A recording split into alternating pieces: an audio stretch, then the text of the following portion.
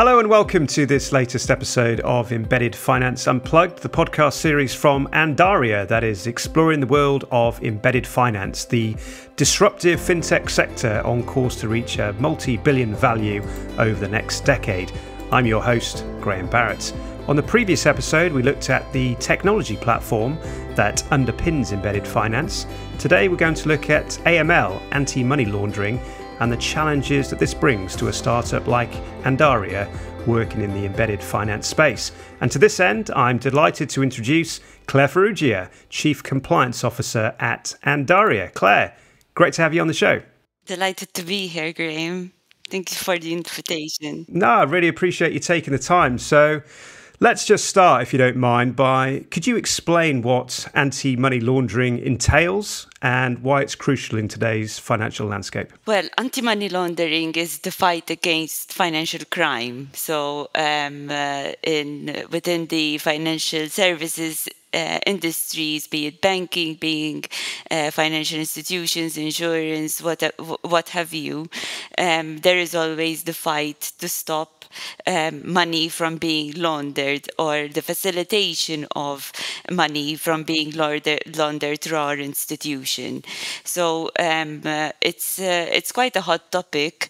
It's been around for a long time, for a good number of years, and the aim of the AML CFT regimes is there to combat dirty money from being laundered and integrated into the financial systems. So it's important for us to make sure that our controls, our processes in place are appropriate to fight off against money laundering and even terrorist financing, because both of them are included in the same sort of bracket, so to speak, even though they both carry different typologies when you see it happening in real life, really. So what are your chief areas of responsibility then? As I said at the start, you're Chief Compliance Officer, but really you're focused around AML, aren't you? That's your kind of core objective at the company. Yes, so I'm both Chief Compliance Officer and MLRO at Andaria. And I've been here now for 2.5 years, which doesn't seem very long. But when it's a startup company, it's basically sometimes feels like a lifetime. Yeah, a lot can change in that time, can't it? Yeah. Yes, there were ups and downs, obviously, but overall it's been a very exciting experience.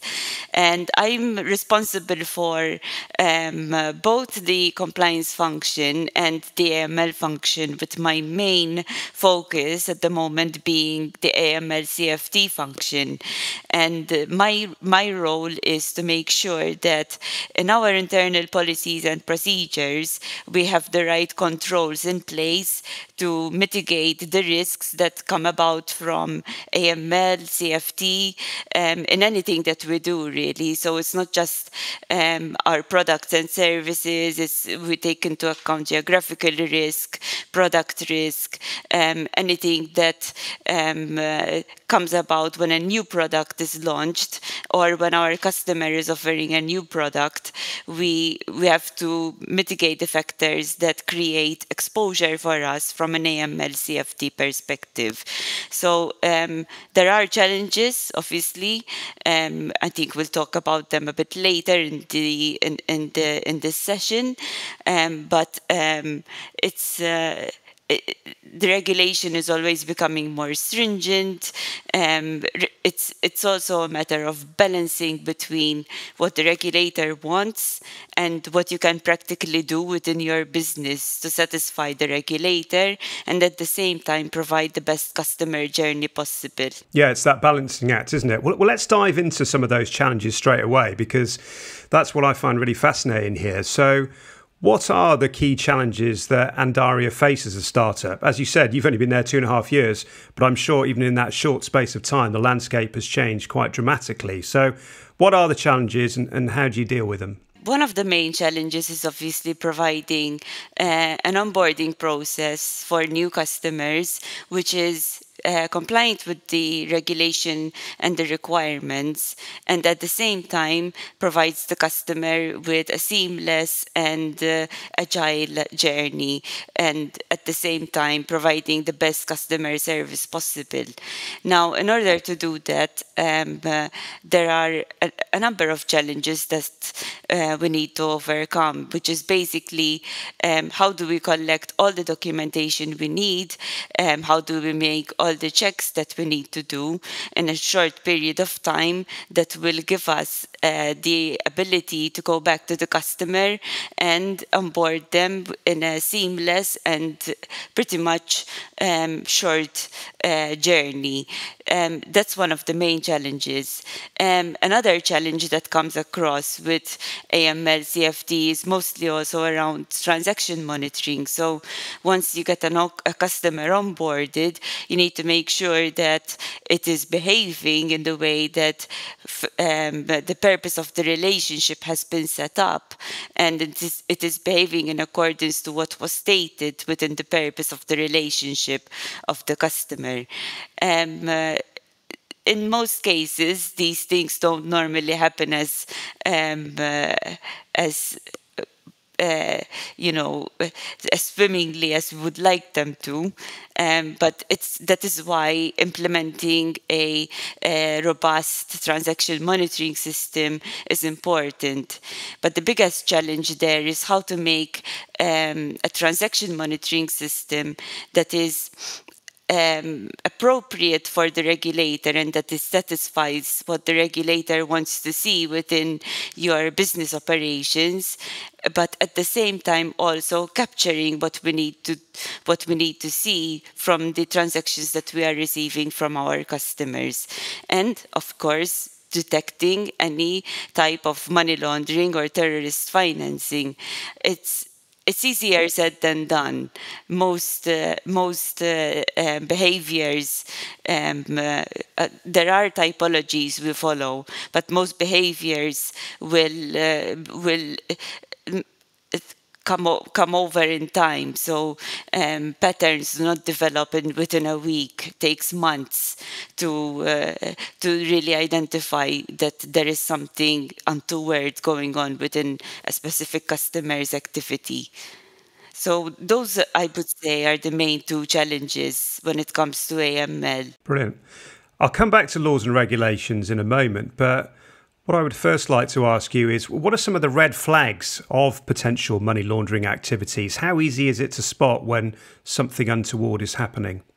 As I mentioned, there are typologies, but there are also patterns that you figure out once a customer starts transacting. During the onboarding, in most cases, you'd get the documents that you need, you'd get the communication that you need from the customer, and at that stage, there is rarely any suspicion that is raised unless a customer decides that they do not want to provide the information that you have requested for the onboarding to actually take place. So that in itself is a suspicious behavior. But on the transactional side, you start seeing spikes in volumes when the customer has said during the onboarding process that they would only be processing a certain amount of volume per month. And you see that in reality, it's double or even triple that amount. So that's a case where it's called a trigger event, and we need to check why this is happening. And in most cases, there are even grounds for reporting suspicious activity to myself as the MLRO via internal reporting and also external reporting to the relevant authorities, given that I work as a group MLRO for the Andaria group.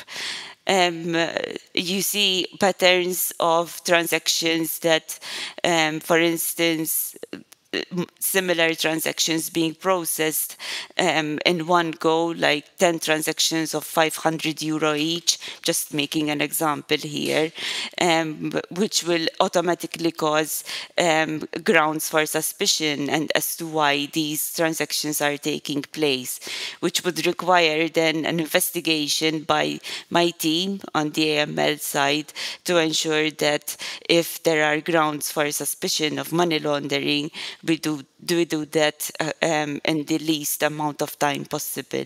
Yeah, no, it sounds like a very robust procedure that you have there. And I guess it's down to your experience as an individual as well that you can spot these signs.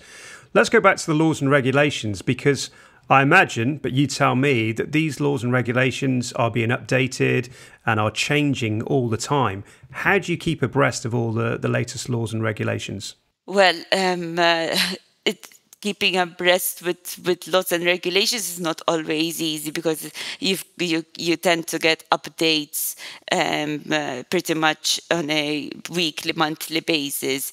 But there are ways and means in terms of conferences that are held by the authorities locally here and in the UK as well.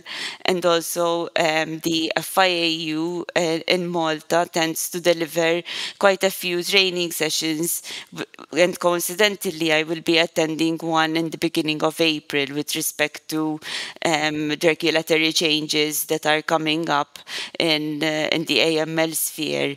We also have a new authority that will be coming into play at the EU level, which is called the AMLA, the AML authority, that will be taking over all the regulatory and reporting for AML across the whole of the EU. So things are changing quite quickly. We have rule books for compliance officers and MLROs as well.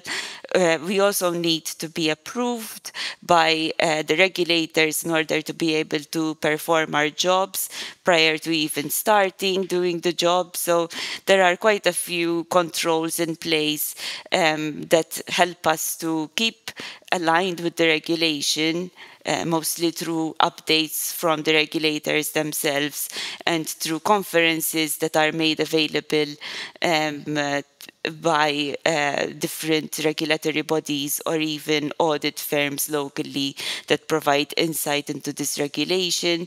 And then there is the element of control from the regulators themselves through supervisory visits and audits that they come and check on a periodic basis.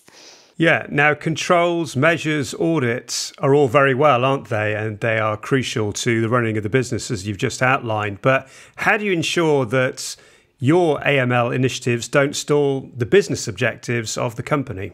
Well, it's part of an AML strategy that I have built. So whereas with payment services, the rules and regulations tend to come out with fresh laws on quite a frequent basis. The AML regulation is based on the AML directives issued by the EU. And to some extent, even the UK tends to follow these EU directives, simply because it's much better to be aligned with what is happening within the EU and the UK itself, given that even though Brexit has taken place, a harmonized approach is still one which creates less conflict. So the AML directives are updated from year to year. We're now at the 6th AML directive, and it's a question of making the rules work for you, not the other way around. So my strategy is to ensure that each requirement of the regulations that we have in place is indeed in effect within our processes, but around that we can create a process that is agile and that is which is not counterproductive to what we aim to achieve. So we need to make sure that our processes are also business friendly, and through that we make sure that we follow the rules, get the necessary checks that we need, employ third-party tools to help us automate as much as possible what we can and can't do, and after that we are able to do a quick turnaround on the checks that we do, and then obviously back things up with policies and procedures. Great. Now, in any sector, AI is a huge talking point, isn't it? And I'm sure that's no different in embedded finance. But specifically related to AML, how do you see AI and machine learning changing the landscape of AML?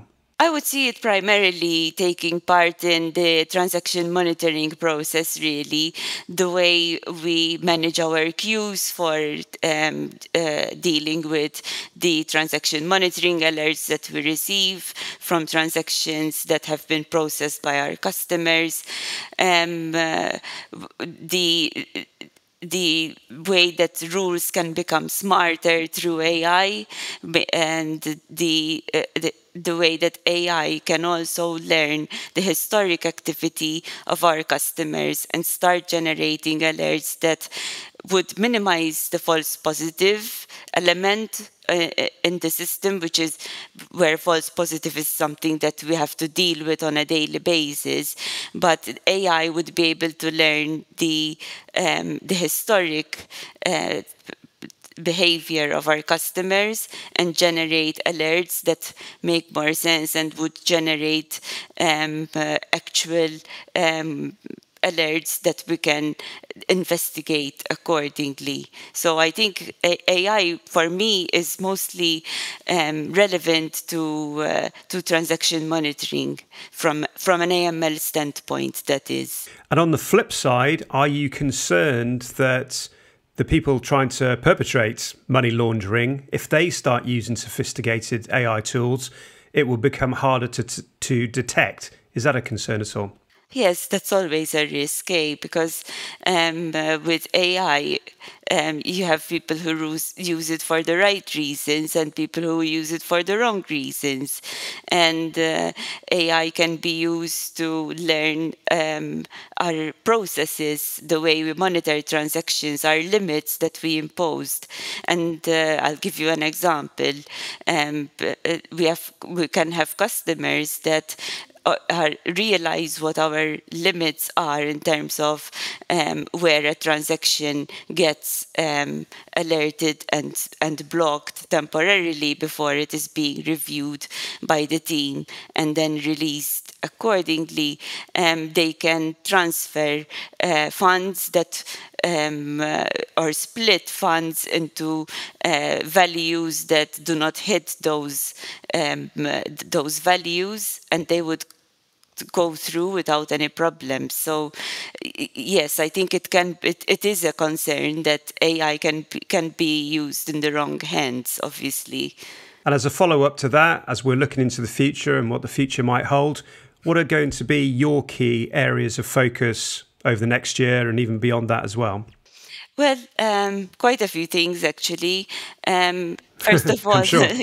yes, being in a senior management position, I'm able to set the strategy for the AML team and to a certain extent also for the compliance side of the business.